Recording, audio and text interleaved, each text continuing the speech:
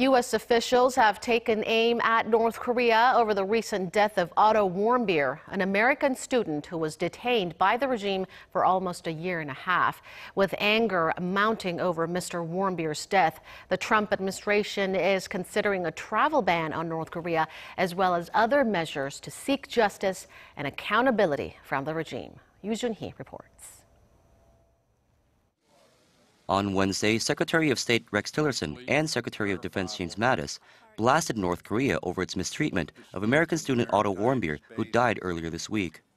Their comments came after a meeting with top Chinese officials in Washington, where the two sides discussed a number of security issues, including Pyongyang's nuclear and missile programs.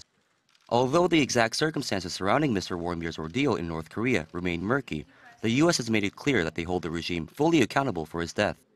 With pressure mounting for a tough U.S. response, the Trump administration is reportedly weighing up the option of signing an executive order to ban travel to North Korea.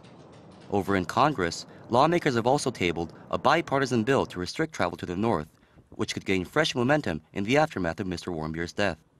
Although the U.S. government strongly advises Americans not to visit North Korea, it doesn't prohibit travel to the reclusive regime despite other sanctions targeting Pyongyang.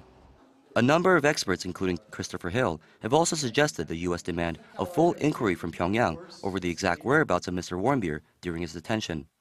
Hill said North Korea is likely to do everything in its power to cover up the case and that Washington cannot allow this to happen.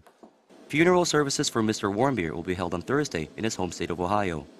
A number of top diplomats and senators are expected to attend, although exact details have not yet been released. Joonhee, Arirang News.